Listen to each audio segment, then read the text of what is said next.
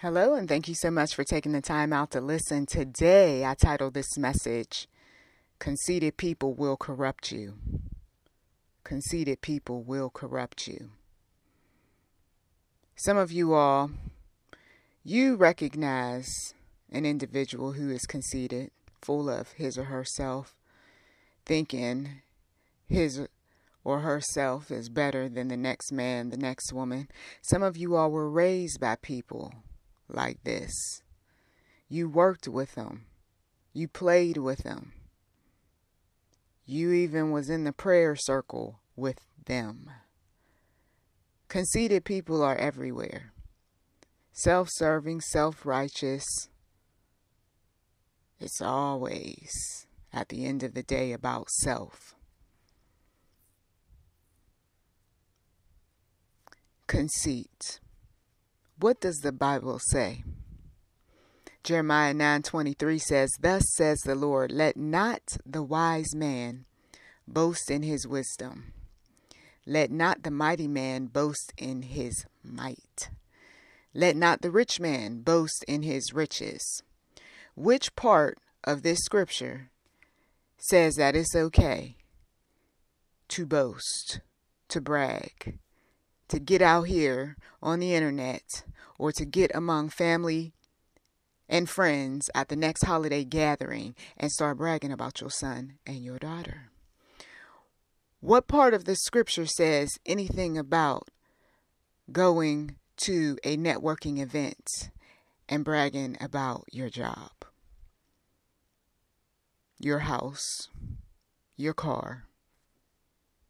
But people do this all the time, and they think that they're still okay and all right with the Lord. Christians are being rebuked this day because some know better.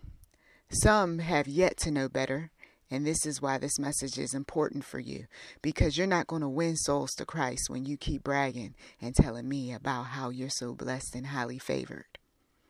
You're not going to win, let's say, me out there in the street, wayward in the faith, acting like a fool, on your soapbox talking about how good you got it. This is why some individuals, they don't want anything to do with believers, because they saw you dancing around on the stage, screaming and yelling about how good you got it. They saw how you were around your family and how you bragged about your wonderful marriage and your beautiful children. You're doing this in front of people who are spiritually malnourished, starved. I don't need you to talk about what God gave you. I need for you to tell me what God gonna give. Say what? Me. You see? Because somebody who is broke, busted, and disgusted, thank you for your example. Thank you for telling me that God has done all these wonderful things. But I need you to give me the step-by-step, the blueprint, the plan on how I can do what needs to be done to get blessed, to be highly favored, or whatever else you, oh self-righteous one, like to talk about. Do you know that you can be conceited just by the type of pictures you put up? That's why I don't like having my face plastered everywhere, because there is this temptation, especially for you ladies, you know how this goes, where when you got makeup or you got filters or you see how pretty a picture comes out, there's that temptation to kind of, just stare, right? Or in a video, just, ooh, I look good that day type of thing. And if you're doing that, somebody out there is doing that too. And is that person coming to your social media page or to your channel or wherever you are? Are they there for God, or are they there for your pretty face? You see, a lot of pretty faces, very easily distracted by the pretty face. And what did you say again? I understand that folks gotta sell their products, and they've got to draw people in. But there comes a point where even God will say, that's enough. That's enough showing off your house and your car and your face and your family and all of that. You need to humble yourself. Some folks are wondering how come they're going through as much as they're going through. I am walking with you, Lord. I am trying to do what's right. But it seems like I'm always having these problems. Yeah, because somewhere along the line, God is convicting us all on some areas of our lives that need to be dealt with. And in this audio message, we got some conceited people. We got some conceited people that we are no longer allowed to sit around, no longer allowed to talk to, no longer allowed to visit. She bragged too much. At the end of the day, she bragged too much. And God got a hold of her and brought her down low. And some of you all, you know who the her is in your life, the she. Some of you others, that man always has something to talk about. His money, his car, his house, his clothes, his intelligence, his everything. And then God brings him down low. It doesn't feel so good at the bottom. God takes you back to the hood. He takes you back to the struggle bus. You at the bus stop, getting ready to get on the struggle bus, somebody. They don't know how far you have fallen. But those of us who God warned us that a butt whooping was coming, we know. And that's why we didn't want that butt whooping. That's why we went on and we said, okay, Lord Jesus, I come to you and I ask for mercy. I ask for your grace. I ask to be a better person. I mean, people was just throwing out all sorts of prayers. I felt that in the spirit. And I joined you all in the spiritual realm because I didn't want you to get your butt whooped. Because like I said, we got that part that we talk about God and his love and how, his mercy follows us and he's such a good God. But then somebody skipped over the Old Testament where God dealt with disobedience and rebellion. He dealt with the liars and he dealt with those who were conceited and bragged about their property and all of what they had. David, he was out there telling his assistant to count how many soldiers he had. Did God tell you to do that? You see, you got Pharaoh probably was walking around talking about, look, I got all these Israelites working for me, until God sent his leader and said, oh, you got to let my people go. You see, we got some individuals that they don't mind walking through the plant, walking the main floors of offices. They don't mind walking a construction site or walking down a street where they have many properties and talking about all of what they got. And when God gets a hold of you and when you start to see that there are those things around you that are falling down quickly. Systems are falling down. Money is not where it used to be. Your right-hand man is no longer supporting you, or the group is no longer working as hard as they once worked. You really don't have nothing to brag about. But some individuals got to keep that front up, so they keep telling you that things are fine when they're really not. And don't let them convince you otherwise. My eyes see that you have fallen, soldier. My eyes see that you have fallen, mother. My eyes see that you have fallen, father. My eyes see that you have fallen, husband. My eyes see that you have fallen, wife. My eyes see that, oh son or daughter, you have fallen so low.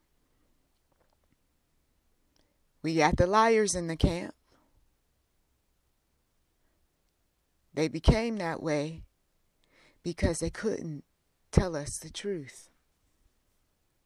Proverbs 3:7, be not wise in your own eyes.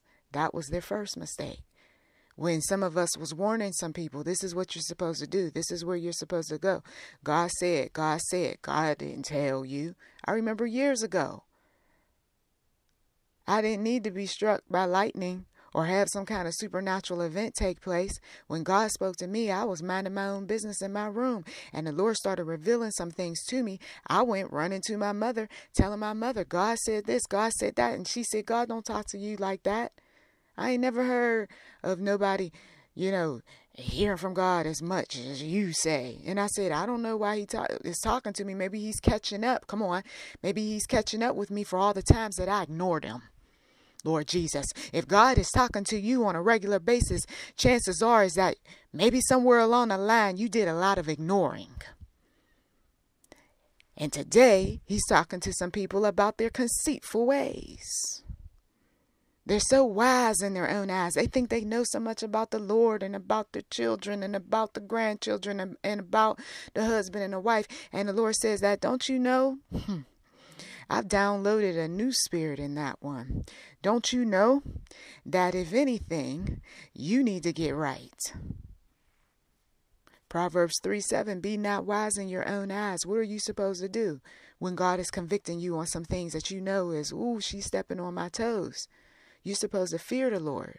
And what else? You're supposed to turn away from evil. Even a child knows that after a while, you can't keep doing what you're doing. Because when mama find out, come on. When daddy find out, at some point you got an opportunity to turn away from evil, or otherwise you're going to learn the hard way. That's what I mean by that butt whooping coming for some people. Because we warned you, we told you, we said that God is coming for that man who's haughty. He's coming for that woman who's conceited. Got her booty stuck all out. Wanting the world to see everything that she got. Getting out here on these social media pages talking about, yeah, y'all jealous. Oh, really? No, we're not jealous. I'm nervous for you. Because, see, God's protection that was once around you, he lifts that off, and then those minions come after you. The wolves in sheep's clothing show up and show out. Some folks say, well, why is it that God just lets these things happen to some people? Because, see, you didn't see what they were doing prior to the abuse, Lord Jesus. You didn't see what they were carrying that God told them to let go of prior to their downfall. You didn't see the people or hear the people around them telling them. For some of you all, you did see and you did hear. But some didn't. And so they're in the dark talking about, I don't understand why so-and-so's going through. Don't worry about so much why so-and-so is going through while some of you all puff yourselves up with pride. Because that's what they did when I was getting abused. There were those that were saying, see, I knew she was always that one, so trusting, and, she get herself caught up in all these weird situations. Yeah, that's why I don't be doing this and that. Oh, some of you all, you remember those times listening to that haughty sister or brother, or that haughty cousin, or somebody else who thought that they even looked at you haughty, right? Thought that they, was so much better than you until, we heard stories. And we heard that you made some poor decisions. Matter of fact, some of you all, you guys got secrets that you can't even go anywhere and talk to anybody about because you still with your abusers. I got away. Hallelujah. You see what I'm saying? And yet some folks, this is the kind of foolishness that they will put out here on us when they've seen us fall low. And talk about how we made stupid decisions or foolish decisions or whatever else. And it's like, but we know your story. We just didn't wash your face with it. But we know who you really are. Not the one that the victims had put out there and said how wonderful and great and loving and kind and sweet. We know the evil one, you see. And there's many a so-called good men and so-called good women that got a dark side. And we got to experience some of that, didn't we? You see. But they get out here in the public and they're so full of themselves. It hurts. It hurts when we do see people fall. Not that long ago, myself and a relative, we had heavy tears in our eyes because God revealed to us what was going on. And just when you think that you're going to run around and say, paybacks is, and you know what? It's interesting how that didn't happen. Instead, you're hurting just like that person. You're feeling bad. You're wishing something better would happen. You see? So sometimes it doesn't take that turn like some of you all think. The burden is heavy. Some of you all want to go back and save the abuser because you see that the butt whooping is happening. But don't do that, though, because you get in the way of God working on somebody. You get swept right up under that foolishness, right along with them. You end up experiencing the wrath of God. No, get out the way. I told some people years ago, you standing in the way of the narcissist. God wants to deal with that narcissist and you keep jumping in front. You better move out the way while that belt is swinging. Some people go, ooh, that's harsh. Yeah, sometimes it takes a harsh whipping in the spiritual realm for somebody to go, I'm finally brought down low. I'm to my knees crying out. I'm asking, oh Lord Jesus, to have your way with me. I am a sinner. I have messed up. This time it was really bad. That's somebody's truth. There's some folks who they know they've done some real evil things, especially in the black community, so-called black leaders. I see it in their eyes on some of these YouTube channels. They know they messed up big time, but you know they won't allow that conviction to change them. They won't allow for the Lord to expose them through their own mouth. Through their own mouth. I'm not talking about a whole bunch of people exposing them. I'm talking about just out of their own mouth. They won't humble themselves and say that they apologize. And I messed up. And I thought this plan was going to work. Or initially, this is what I did. However, here are the changes. Here's how we're going to make wrongs right. Won't do it. And so then God, he allows all these people to rise up and say, okay, here's what's really going on.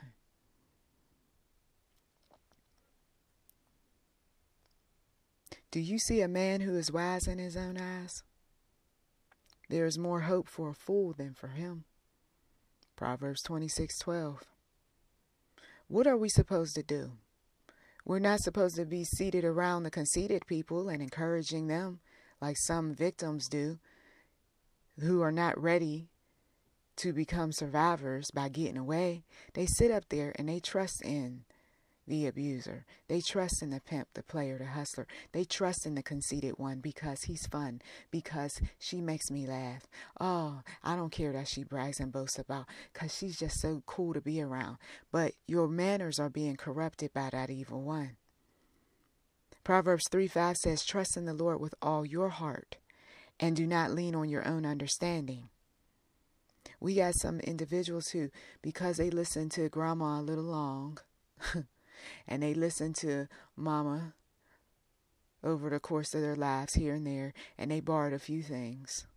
They consider themselves to be wise. You don't have an anointing like that. And so what happens is that you take a look and you see how they've fallen so low. They will even say, I'm wise. What are you talking about? What are you talking about? You're not supposed to be running around saying things like that. But okay, well, let somebody else say that. Matter of fact, you need to prove your case. What suffering have you gone through? What teachings have you listened to? Have you implemented any of the things that you've learned? Romans 1:22 says, claiming to be wise, they became fools. The way of a fool is right in his own eyes, but a wise man listens to advice. Proverbs 12:15. And some of you are, you're wise every day because God speaks to you and you listen, you follow instruction. I got one particular son who he says, you know what? He said, I know God is with you, Mom, because some of the things that you say and the things that you do. And then it turns out that it's right. Initially, it don't seem like it because it may be an instruction that, oh, it's going to be inconvenient, I'm going to suffer because it is, And then the next thing you know, he's like, oh, now I get it. You see? But we got some of the rebellious ones. Isaiah 5:21, woe to those who are wise in their own eyes and shrewd in their own sight. So they're going to do what they want to do. It's about their path that they want to be on. 1%, maybe a little more than that. One of the polls that we took on this channel, 1% or a little more are not believers. They don't believe in God. They don't mind listening to the messages, being entertained, laughing, having a good old time. But they don't believe in God. All I can do is just pray. But there's nothing to brag about. Saying things like, yeah, I don't believe in God. That's nothing to brag about. Or I do my own thing. Because there are those individuals who I spoke to in person who they have a haughty spirit about them when it comes to their unbelief. So, I may not be able to convince you on this side, and that's all good, right? Because, hey, we don't want to be the dictator. We don't want to be forcing the Bible down people's throats. I used to hear that all the time. Just because somebody was upset about something, convicting. But God, He'll have His way on the other side. You don't need me to convince you. Because God, once again, has His way of doing some things that before it's all said and done, somebody is going to say, oh, yes. And then that 1% will be less than 1%. Because sometimes, like I said before, you got to experience the good, bad, and otherwise and be convinced by it in order for you to say, okay, Abba Father, Abba Father, Abba Father. And that conceit falls away when you've been shamed in front of the masses. That conceit falls away when people see that you're suffering. The conceit falls away when you've lost everything. The relationship, the job, your health, what little assets that you saved up or you invested. Brought down low. I'm feeling somebody's pain. Brought down low. I'm feeling somebody's hurt. Brought down low. God had been knocking on your door. I need you to give up some things. Throw those things out. Throw those things outside the door. I understand that you don't want to let me in. You cracked open the door just enough to hear me say, come follow me. But you said you weren't ready. This is somebody's truth. So you threw some of the things out the door. You were prompted by some of the messages, moved a bit. But God says, I need you to come out now. I need you to come out from behind that door and stop opening up that door just a little bit. I need you to open it up real wide. And I need you to let me in. Or either you come out and you meet me. Lord Jesus. Because you've been hiding for so long behind your wealth, your health for some folks who haven't lost yet. You've been hiding so long behind that title, that degree, that certificate. You've been hiding so long behind those real nice cars that you drive and that house that you maintain and that yard that you work so hard on. But the Lord said, I need you to come from out of that and come be with me. And how do you do that? You've got to humble yourself. If you can't get on your knees, then you sit on the side of the bed. You've got to drop that head and say, I give up. I surrender. God, you're too mighty for me. I can't keep going on like this. I've got a void in my heart, and I need your love to fill it. Because I don't have the women, and I don't have the men, and I don't have anything else around me that's going to fill that void. I've done everything. I've tried everything. And now God says, try me. Some folks, they want to get in the ring with the Lord. Okay, he's good with that too. But you know your hands are too short. Your arms are too short to box with an almighty God. But if you want to go in the ring with the Lord rather than come humbly with a humbled heart, confessing sin and repenting,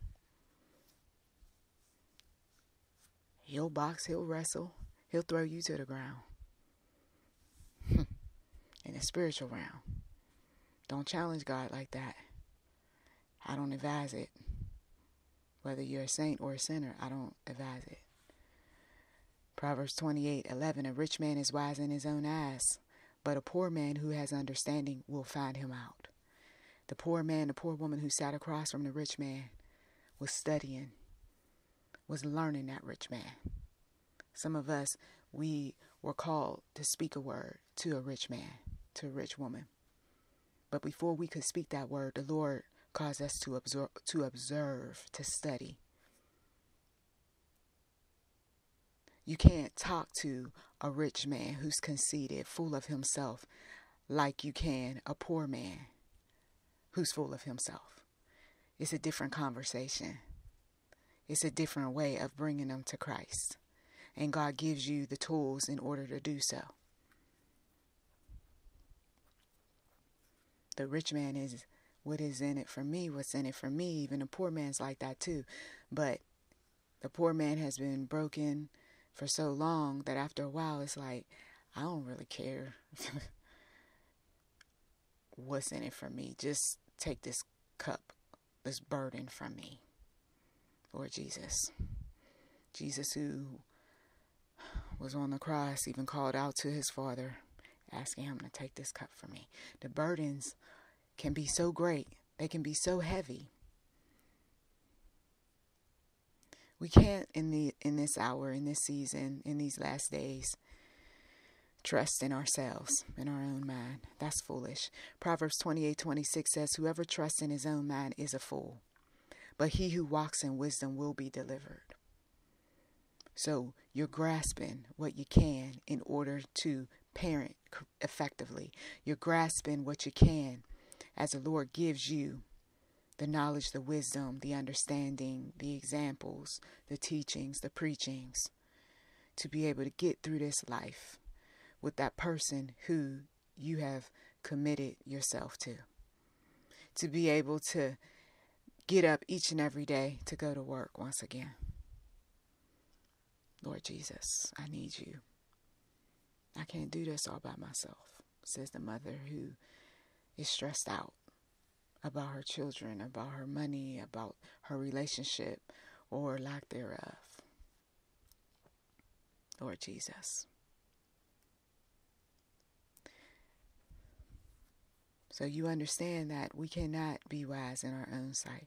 We can't walk around here bragging about all of what we've done, where we have come from and all that. There is a time for that. Usually that's at a job interview because they need to be convinced that, you know, you are a worthy candidate. But do you need to prove yourself to folks who aren't going to sign a check for you?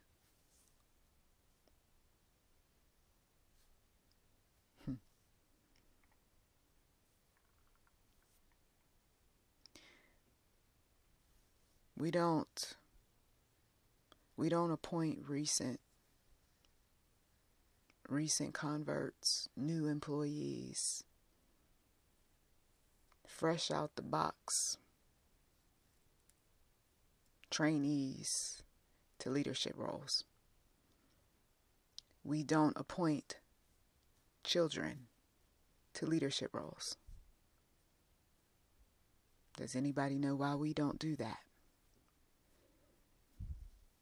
We don't treat these people as our equal when we're in leadership roles or when we're anointed and appointed to speak God's word. Once again, does anybody know why we don't do that? Because they will be puffed up with conceit. 1 Timothy 3:6, he must not be a recent convert, or he may become puffed up with conceit and fall into the condemnation of the devil. And some of you all, that's what you did with some of these young people. And that's why when you're trying to put them back in the box or put them in their place, or some of you others trying to put that brother or that sister on their square, they're not going to do it. Because I remember what you said. Some of you all, you got spoiled husbands and wives. You puffed them up. And you know it, some of you all. And now you got such a hard time with that person or with that group. You can't tell me nothing.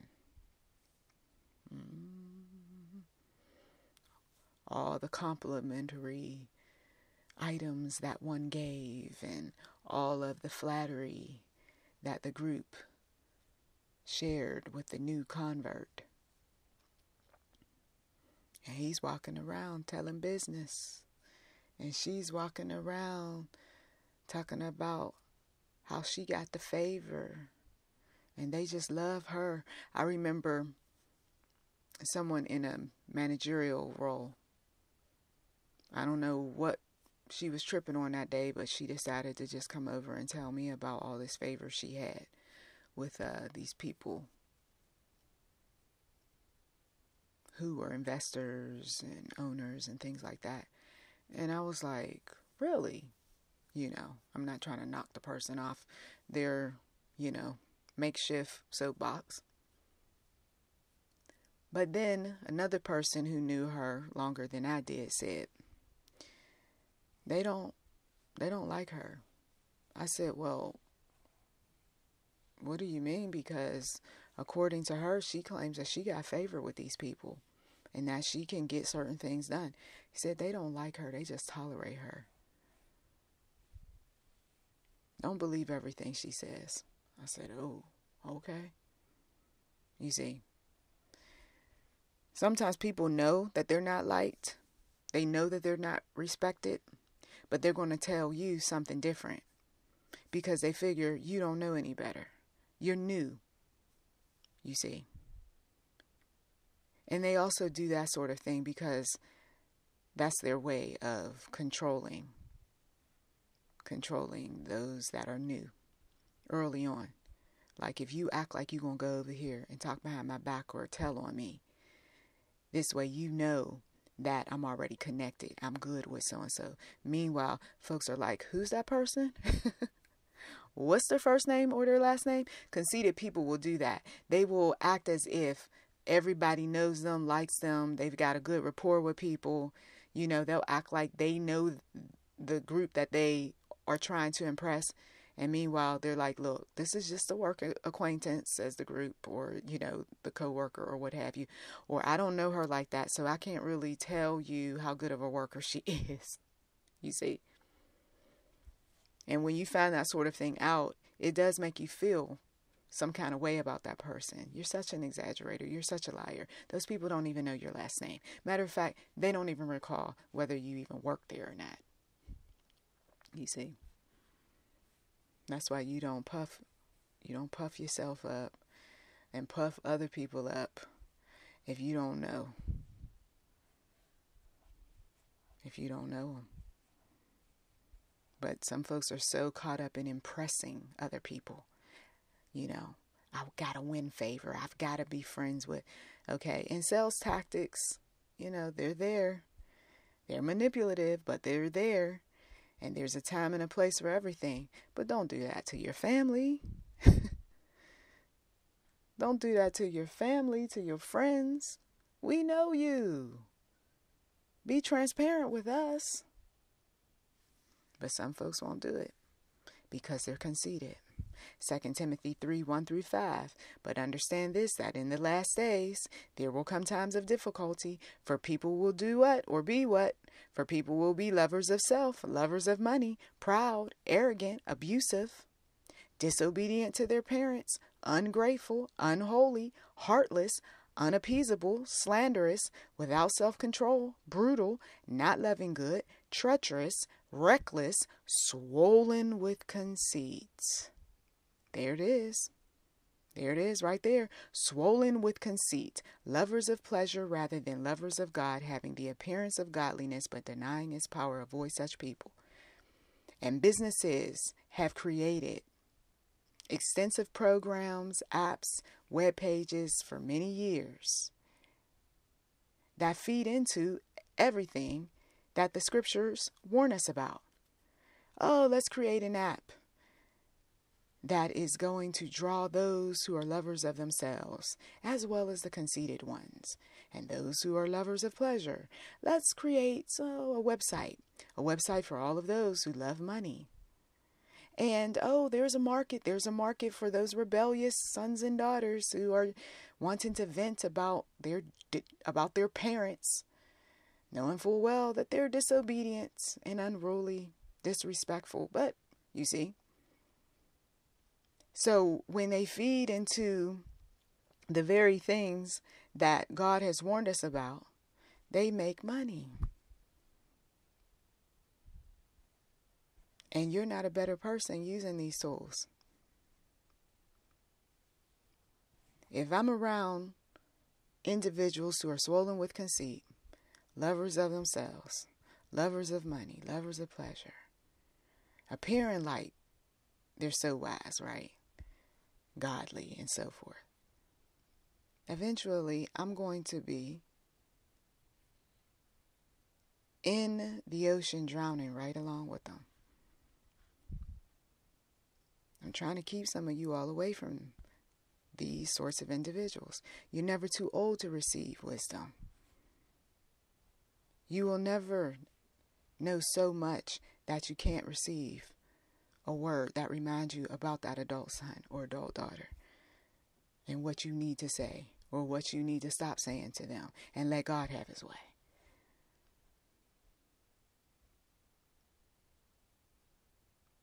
There are those, once again, in families, in friendships, aiding the conceitful people. Stop it. You aid them when you're buying them yet another gift that they can brag about and show off. You're aiding them when you're so just praising them all the time about, oh, you're so good. Oh, that's great. Oh, that's wonderful. Sometimes we got to withhold the praise. You don't get your little sticker on your forehead today. You're being reminded of all of the things that you should not be doing concerning certain people in your life.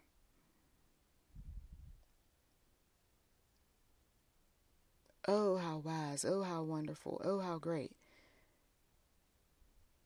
And, we all appreciate compliments, a like here, a smile there, a heart there.